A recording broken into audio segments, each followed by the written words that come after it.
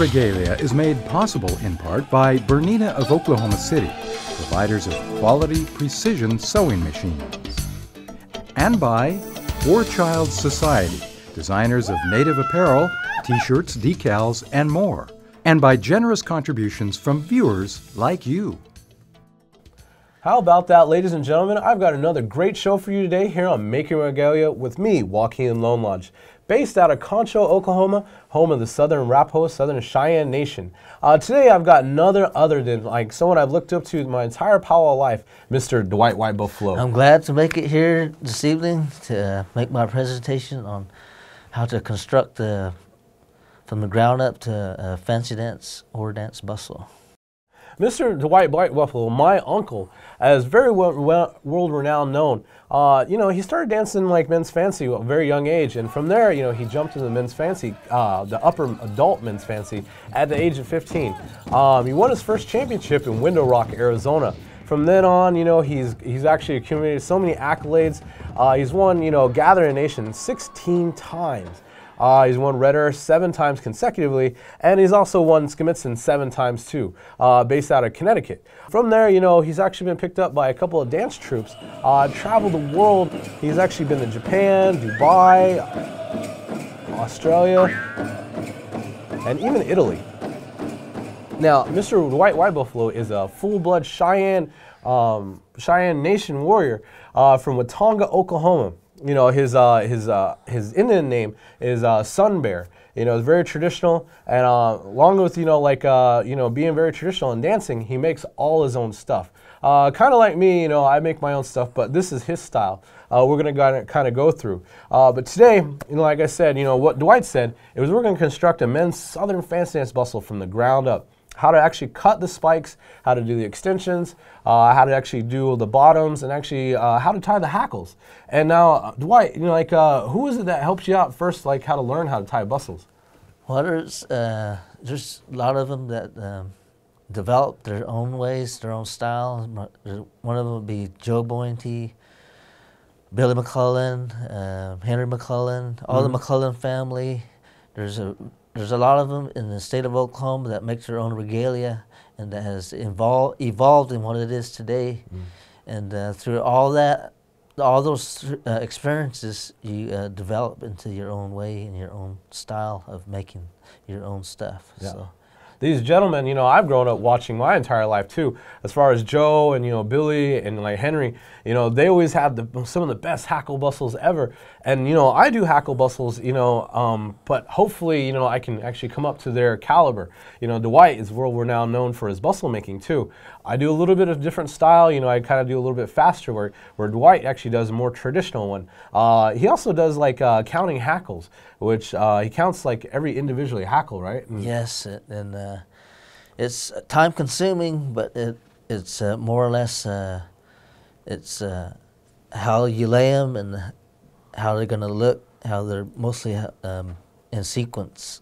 It's more like they're all going to lay exactly the same way, and that's how you're going to get your prettiness for your bustle. Yeah. Usually what he's talking about is he actually counts every individual hackle and lays them all facing one way. From there, he strings them up, makes little bundles, and once he's finished making all his bundles, which is very, very time consuming, he actually attaches them to the spike itself. Now, a lot of different bustle makers do it different styles. This style is kind of more traditional Southern fancy style. I alone, I've been known to, and what's kind of my style is I kind of got a feel of like how much hackle I have in my hand, and that's how I attach my hackles to my spike. But you can understand, to do this style is very, very meticulous and time consuming.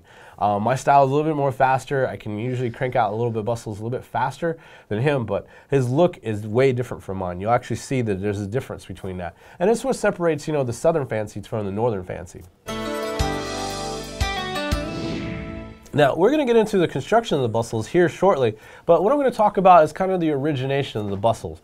The men's fancy war dance, originated around the 1940s, and it's evolved to what it is today. It's one of the fastest dances out there in the Powell world. Now, a long time ago, these bustles, weren't very elaborate. At the time, I even talked to some of the older people, who are some of the older people you kind of were around, back in the day? Daryl, Wildcat. They had the more like the old style type of bustle. Now, from what I've heard, a long time ago, fancy dancers didn't have the elaborate looking, bustles what they have today, what we have today. And, I even heard stories about, they would try to get any feathers that they could, depending on what they were. Most sought after ones was, eagle bustles, the actual eagle feather, the wing feathers from the eagle. If they couldn't get that, they would use hawks. I even heard one time they even started trying to use buzzards at one time, but, just to get any kind of regalia up and running. Now, like today, like what we use, a lot of them have actually turkey spikes. They'll usually dye them white, black, to whatever color your preference is. And what they'll do is they'll attach the hackles. The hackles are what's known as like the rooster feathers. These are dyed certain colors, and actually you can pick out the different sizes that you want. And I think it was who was it that actually first brought the hackles out? It was the first one that probably come out was Washington back in the maybe 50s. Yeah. And this was never been seen in the Powell world, like a long time ago. They had just plain feathers, as far as the feathers. And when he did this was groundbreaking. This shot off across country, and a lot of fancy dancers, they started to decorate their bustles, their roaches with these hackles and their fluffs. And, the cool part about it is that you can get so many different colors. You can create your own color schemes, you can do whatever you want. But, that way, you weren't just different. You were different from everybody else. You could keep your own colors. You can make your own family colors. And so that's kind of where the originality of, like, the actual bustles came. Now, a long time ago, this style of men's fancy, and it got adopted up to the northern tribes. And up there in northern tribes, they also have what's known as northern fancy. Here in the great state of Oklahoma, home of the Sooners, me and my uncle here, we're straight southern like fancy dancers. We construct our bustles a little different way. I construct mine in the eagle bustles, and he also uses the ones behind me are his personal hackle bustles. But internally, all the feathers in there are all eagle feathers. About how long do you think it took you to actually create these? Well, the way my style is, it'll take normally it would take 2 weeks of straight being at the table, working consistently, maybe 10 hours a day.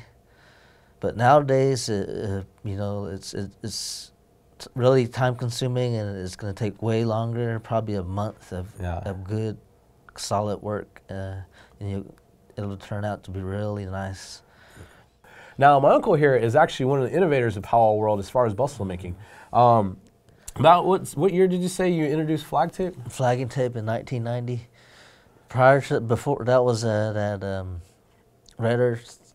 Before then it was Denver March Powell. Then, but the time Red Earth came around, everybody had them. Yeah, and this blew up across Powell Nation world because a long time ago, majority of the bustles I even grew up with, to hanging from the bustle itself, you had horsehair. I saw a couple of people try to add ribbon and stuff, and no one actually ever had this flagging tape, and it's kind of what's known as prospecting tape. This is what's used at prospecting areas to kind of wrap around the areas. But the cool part about it is this material right here, it flows very well once it gets caught in the wind. It flickers and flutters. And the cool part is you can get different colors of it. You can get fluorescent colors as far as fluorescent yellow, reds, blues, and orange. And I've always known that you always had the fluorescent color, huh? Yeah, it shows up, and maybe you was at Gathering Nations and you're looking on from way on top of there at the pit, and you can see that fluorescent from at least 100 yards off in maybe 80, 90 dancers. Yeah, and there's a reason why you use orange, the color orange, isn't there? Isn't there like someone told you a long time ago? Well, orange, it's more like a family color, and years ago we always stuck to family colors, and I always stuck with it, and ever since I was a kid. My grandpa, he introduced that orange to me years ago when I was younger, and he always told me that someday he showed me some of these fluorescent colors that I have today, and he told me, said, one day, grandson, he said, you'll be able to use this color that's gonna make you. How about that? We were at the segment where we're going to start doing our construction of our bustles. This is very time consuming. Like I said, you know, what Dwight talked about, you're going to have to kind of free up some time to actually get to this because this is very meticulously worked. Starting from here, we got our supplies. These are actually dyed rooster feathers, which are known as hackles. And you can get them in different sizes. You can get them from, you know, like the very small sizes, what it goes to like 4 inches? 4 to 8, 7. And you know, the bigger hackles are the kind of more sought after ones. They're kind of harder to get. From here also we have, from these rooster feathers, we have what's known as, we're going to be working with dyed turkey spikes. Now these spikes, you know, come from the turkey. A lot of times you'll get them in bulk and you have to go through them and actually select the best ones out. Dwight, I believe, has already done that. So what we're going to do is he's going to shape the spike and get it ready. So without further ado, he's going to actually show you what, you're going to have to get your measurement right, depending on the person's size. And from there, we're going to shape the actual spike.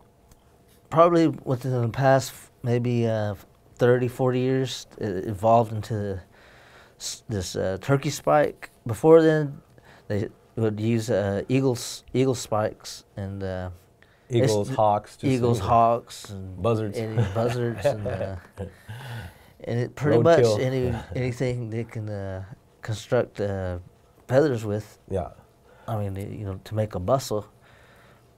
So from here, you're going to measure like how like the distance that you want your spike, and that depends on, you know, the various size of the person, right?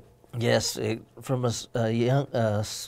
Smaller person, you know, it measures a smaller size, and it depends on how much hackles you're going to put on the ends and how much you're going to put here at the end of the beginning of the turkey spike. Yeah, and that's kind of always been like a southern kind of style, is actually add the hackles kind of the base of the feather.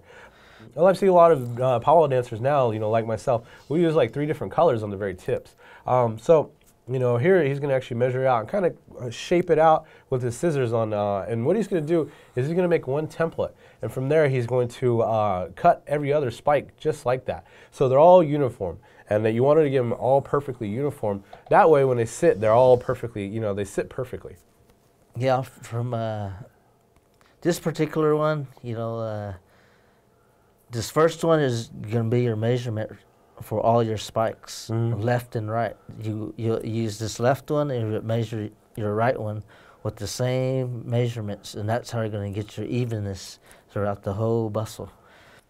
That is true. I forgot to mention that there's actually both sides. So there's actually a left and a right. So when you are purchasing hackles and spikes, when you actually purchase the spikes, remember to get both sides. Because sometimes if you say, hey, I need a pound of spikes, they'll send you just one side. And to create these bustles, you're going to need both sides. You're going to need a left and a right. What I would do is, you know, just there's a bold here, and that's where I'm gonna cut. I usually put it, you know, you can see it right there. That's where I usually cut it. Okay. Now, depending on the style, I cut a little bit higher. It's just, you know, I kind of want to flare out the hackle, I mean the spike itself. Yeah. So I kind of give a little bit more meat on the bone. He does a little bit more southern style. So go ahead, Dwight, like, see what you got when cutting it. Yeah. Now, understand, you know, he's done this for years, you know, like many hours and many bustles. So, you know, it kind of takes a little bit of practice, you know. Don't worry about messing up your first one. You know, it's just, it's kind of go with the game of actually learning how to do this. It kind of gets scary, but just, you know, understand you've always got more feathers to work with. And so what he's doing, he's kind of rounding the tip. And this will be kind of like, when you put it together, all of them will be rounded perfectly. And now what he's doing is kind of cutting zigzag. This will allow the thread that he uses to attach it a little bit better. Let me see.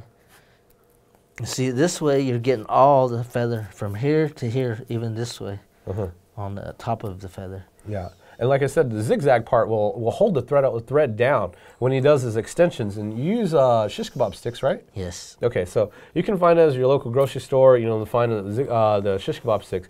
I prefer the kind of the smaller one because the heavier the shish kebab stick, the heavier your bustles are going to be. So it depends on, you know, your weight preference. You know, if you want like kind of lighter bustles, I kind of would go that way. But the only problem is when you kind of use that kind of stuff, you have to worry about them breaking. So. Yeah, I use the lighter ones. It's a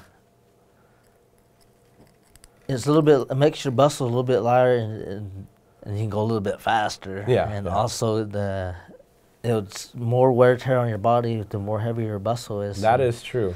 And also that, especially if you make it for the younger ones, it's going to be too heavy for them, and sometimes, you know, they complain about how heavy it is. But this way, it's going to be, you know, light, and you want them to feel comfortable while they're out there dancing. So I always like to make mine light as possible, and that way they will make the dancer feel comfortable while they're out there. That's why you can jam to more songs if you make a lighter set of bustles. And now what you're doing at the bottom is he's actually going to pierce it with a dowel rod. You can find these ones, like I think I mentioned on my last show. They started selling these at Walmart. So it's kind of a 3/8 dowel. It's a whole lot cheaper than mine, the actual long dowel rod. You can buy these in I think it's 12, right? Yeah. 12 pack. And you know what you do is just kind of slide it up into the spike itself, and you also use masking tape to attach it, right? Yeah. Yeah. Now, a long time ago, you know, I've noticed a lot of people used to glue it in there, and you know that if you had to work on these, it was kind of a pain to take these apart because it's glued together and cemented together. Me and Dwight kind of go our own rhythm where we actually masking tape it, and you know, I hold truth that you know all the bustles I wear and the ones I make, I don't really have to worry about this sliding out or breaking like that, even though I'm not using glue. It might be kind of scary to not use glue, but this, you know, works just fine for me and Dwight. And see what he's doing, he's going to actually wrap it in a spiral motion. And later on, he might use, you know, tape, electrical tape. And what you want to do is get it smooth as possible. Because if you have any indentations using the tape, you'll see little bubble marks or, you know, like little wrinkles and stuff like that. So that's what he's trying to do, is actually get it as smooth as possible. Now from here, what he's going to do, he's going to measure like how big he wants his bustle. He's got his spike already cut, and he's going to use his measuring device to actually cut it to specifically what, I think it's, you're making this for a kid? Adult. Adult, okay. So he's going to go like kind of the biggest he can get. And It'll probably be 18. Okay. 18 from the bottom of this, the fluffy part, you can see there's usually a white spot in there. And that's where I usually measure from. From here to here, it'd probably be like 10 inches. Okay, okay. And from here, you know, this is going to be his numero uno spike. He's going to use this as reference for every single one of them. He's going to continuously make every single spike the exact same size. That way, when he puts it all together, they're all matching perfectly. Now, this is also, I kind of figured this out, and we kind of talked about this one a long time ago. It's kind of a new innovation that I've kind of been working with. It's zip ties.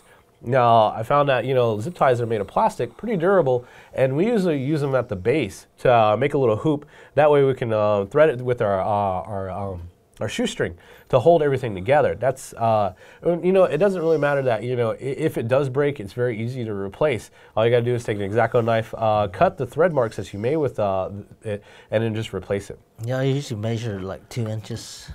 Yeah, about 2 inches is good. Yeah, 2 inches from the bottom. And then all you got to do is just bend it in half, and you got your own bottom right there. Yeah. And add a little glue on the bottom of your bottoms. Now what he's going to do is he's going to wrap like the little bent like part around it, and he's going to thread it. You know, like what I've used in the past. You know, he uses thread, actually sewing thread.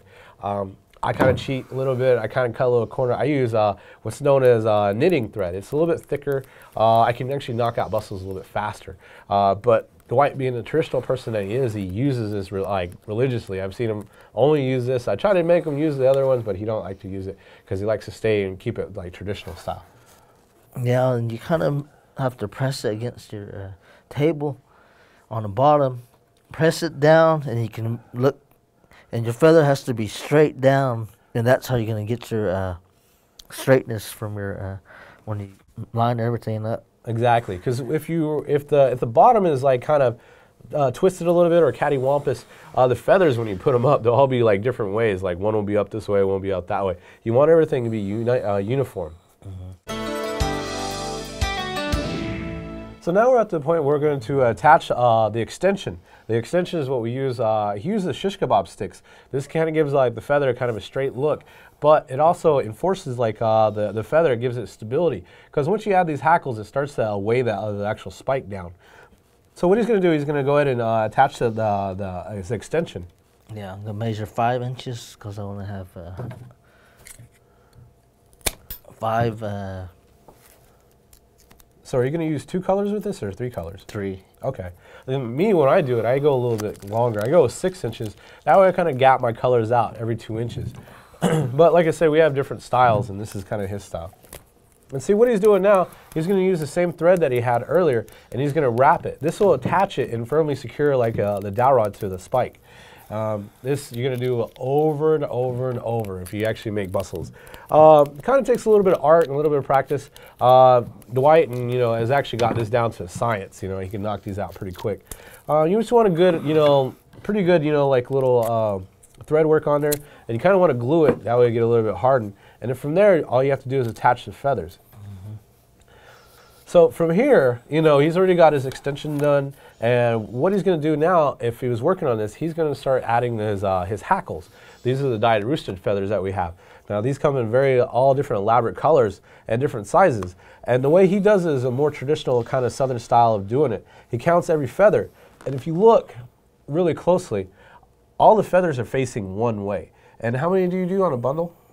12, but if you're doing it for a younger person, probably 10 to 7. Okay, and the way he does this and why he does this is the more hackles that you put on there, the thicker they're going to be.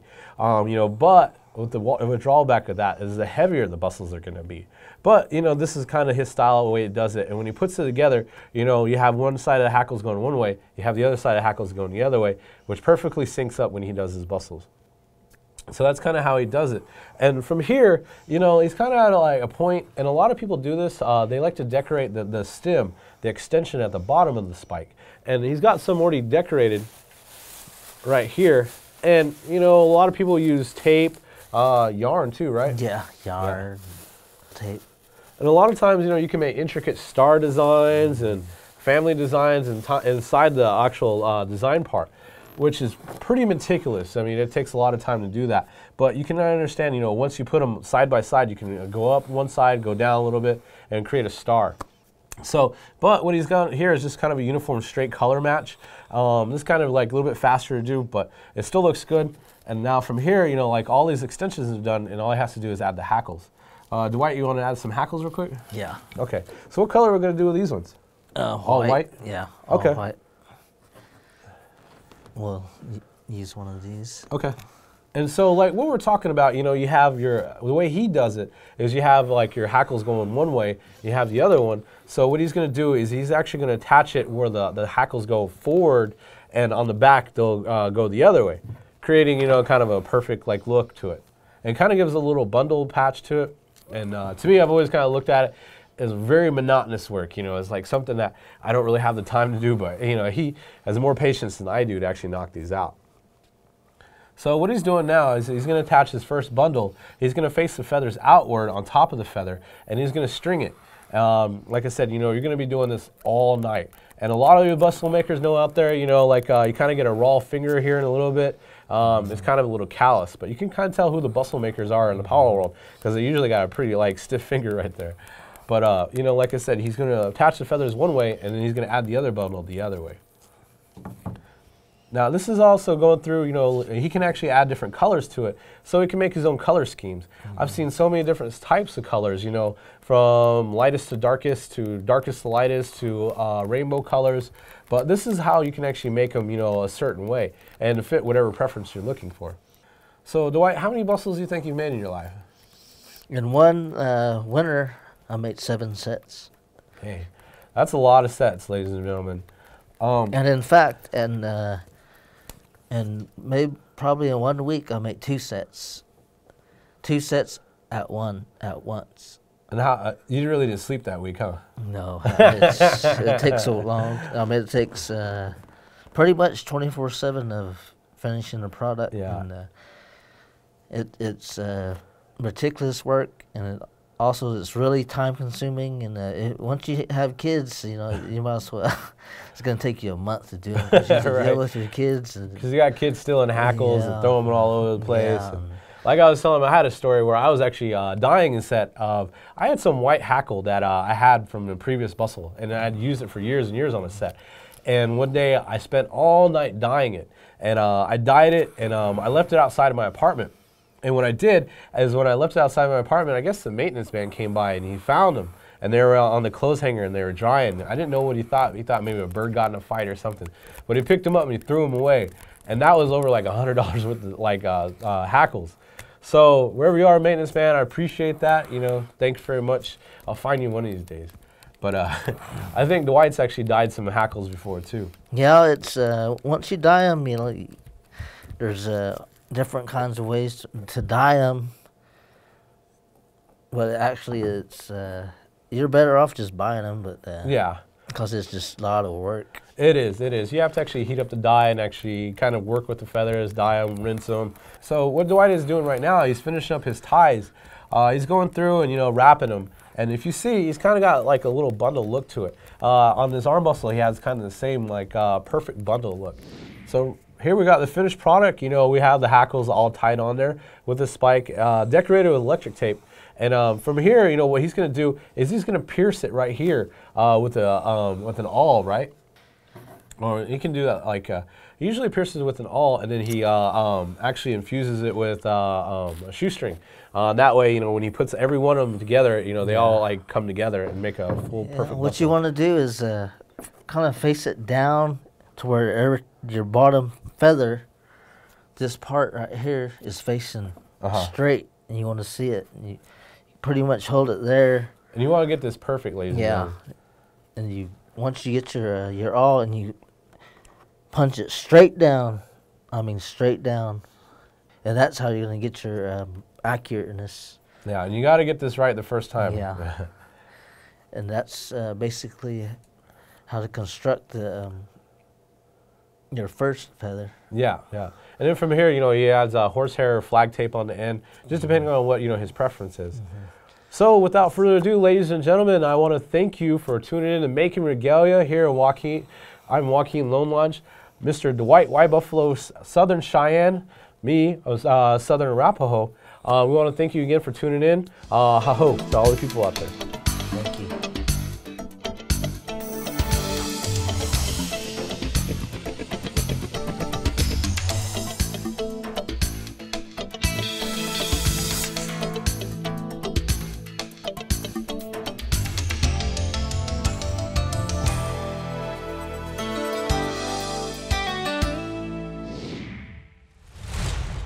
Making Regalia is made possible in part by War Child Society, designers of native apparel, t-shirts, decals, and more. War Child Society, more savage than average. Visit warchildsociety.com to learn more.